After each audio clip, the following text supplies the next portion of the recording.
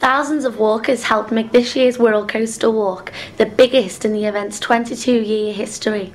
Around 5,000 people took part in the 15-mile walk from Seacombe to Thurstaston on Sunday, walking for charities of their choice, including Asheville Lodge, Child Flight, Clare House and Muscular Dystrophy, plus many other charities close to people's hearts.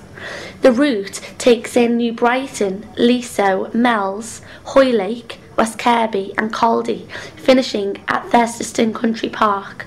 The event was sponsored for the 10th consecutive year by Unilever. On the day, it was ideal walking conditions with the odd ray of sunshine to warm up the charity walkers. The majority of fundraisers walked the full 15 miles, and to keep them going en route, free ice cream was handed out at West Kirby. Live entertainment and refreshments awaited the walkers when they finished the walk at Thurstaston Country Park. Wirral News extensively covered the event throughout the day. That's because we all walked it. Over 50 pictures from the event can be viewed on our website, and all the pictures can be ordered from merseyshop.com.